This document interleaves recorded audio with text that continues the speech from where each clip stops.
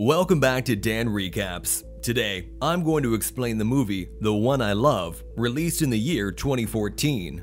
The film opens on a married couple, Ethan and Sophie, as they seek therapy to address the distance they both feel within the relationship. Although Ethan wants to work things out, Sophie seems to think he's not trying hard enough, and she has lost interest in the relationship. During the session, the therapist asks both of them to play a similar key on a piano. He concludes that they are in fact disconnected and suggests they spend a weekend away at a secluded estate to reconnect with each other. After settling into the house, Ethan spots a guest cottage on the property and learns that whoever came to the house before loved it and left great remarks about it. At night, as Ethan is busy in the kitchen, Sophie goes to the guest cottage and starts looking around when Ethan shows up and begins talking to her. The two end up having sex and proclaim their love for each other, but when Sophie returns to the main house, she finds Ethan asleep on the couch.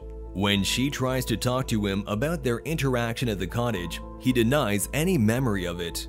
This behavior further annoys Sophie, and she goes to her bedroom alone while Ethan decides to have a look at the cottage.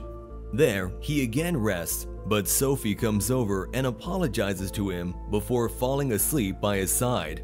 When he wakes up the next morning, Sophie tells him she is making eggs and bacon for him, which seems a bit odd because he knows she hates it. After thinking for a moment, he tries to talk about their fight the night before, but she does not pay any attention to it and says she is just happy they are spending more time together. He becomes suspicious of her behavior and returns to the main house where, to his surprise, Sophie is coming out of the bathroom looking like she just woke up. He doesn't understand what's happening, and so he takes her to the cottage, but there are no signs of Sophie or the breakfast she made. The two then both reveal they had interactions with each other the night before, but neither has any memory of the other's story. This leads to another argument, but determined to get to the bottom of it, Ethan asks Sophie to wait outside while he goes back to the cottage, where he finds Sophie too taking a bath. He tries to explain it to his wife, but when she doesn't believe him, he urges her to go check by herself. This time, Sophie finds Ethan too working out in the guest house and begins talking to him again. The couple is scared by this strange encounter and decide they must leave the estate. They stop at a restaurant on their way home, where they discuss the incident.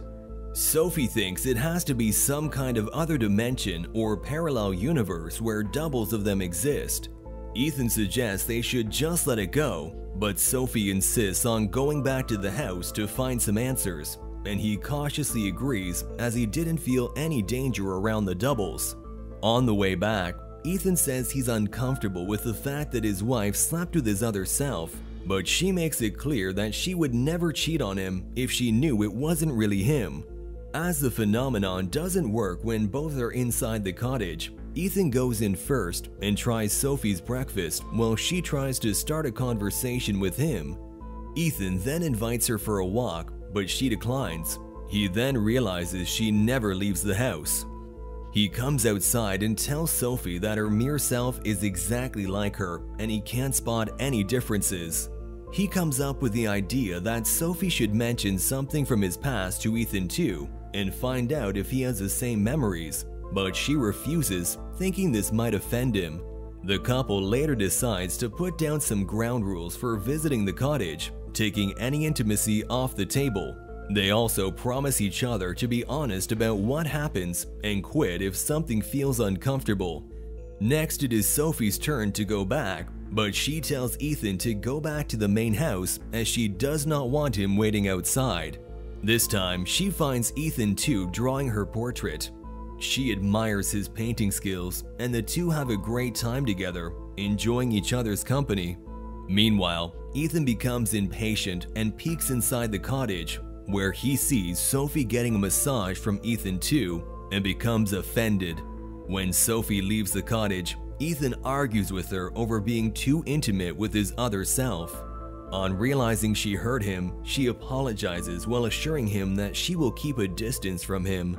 He questions her recent interaction with Ethan too, and she admits that she admires his personality and thinks he looks more stylish and charming than him.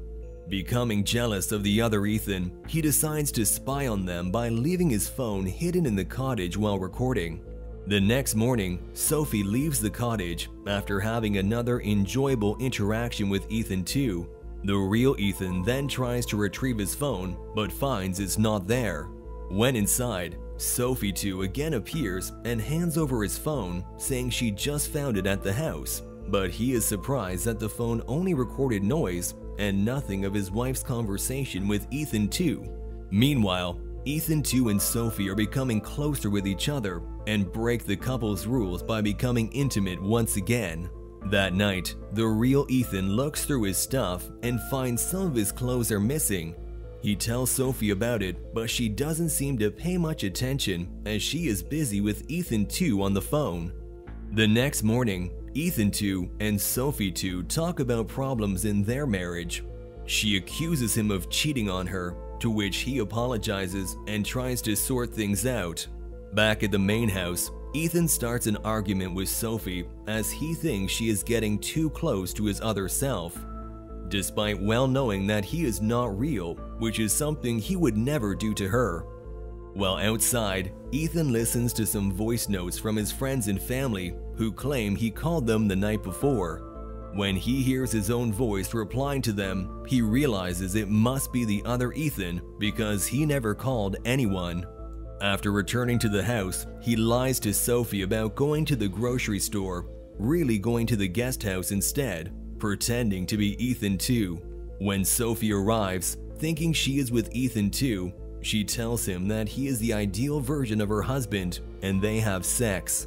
Ethan then returns home with his usual hairstyle and glasses and finds Sophie sitting on the couch, but neither of them mention what had just happened. The next day, he finds Sophie coming out of the guest house, but she goes back after looking at him.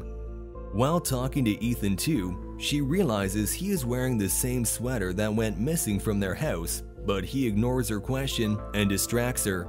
Meanwhile, an angry Ethan barges in and argues with her, but she holds him responsible for Ethan too's disappearance. He tries to remind her that he is not real and they have to go back to their normal life, but she refuses to go back with him. They go back to the main house while fighting, but find the other couple waiting for them. As they spend the evening together, Ethan too tells them it's happening because of a cosmic anomaly, but none of them understand the reason. They seem to be aware of the reality that they were impersonating the real Ethan and Sophie. Knowing that Sophie got close to Ethan too, Ethan can't bear him being in the same house and keeps on arguing with him while holding him responsible for his deteriorating relationship. Meanwhile, as the girls share a drink together, Sophie too also shares the same feelings for Sophie and accuses her of getting too close to her husband. The conversation further gets heated as Ethan too reveals that Ethan took his place the other day and slept with Sophie at the cottage while pretending to be him. Seeing Sophie devastated by this admission, Ethan tries to explain himself, but she furiously asks him to leave. He then goes to the cottage where he finds files from different couples' therapy sessions and searches for the one with his and Sophie's names on it. The file contains recordings from all their sessions, as well as different audio clips in which the other couple practices impersonating them. He also sees his and Sophie's pictures and tries to rush out, but finds himself locked inside. Later, Sophie too opens the door to let him out and tells him that she and Ethan too were supposed to make them fall out of love because that was the only way they could escape this place. Now Ethan too is in love with Sophie and wants to leave with her instead of his own wife, but she can't let that happen. She informs him that he was locked there because their different selves cannot be in the same place for long, and the closer they get, the more difficult it would be to leave. As only 2 people can leave this place, she agrees to help him go out with Sophie because she loves her husband and doesn't want him to leave with another woman. As she explains the entire situation to him, Ethan too and Sophie get ready for a hike which they planned along with their other selves. Sophie too and Ethan return to the house and she takes Sophie to talk to her in private.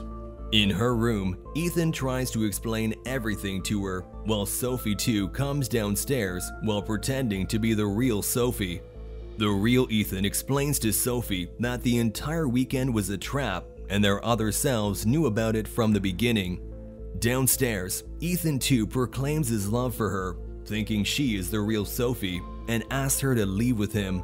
As she agrees to go with him, he kisses her, but then realizes she is his real wife.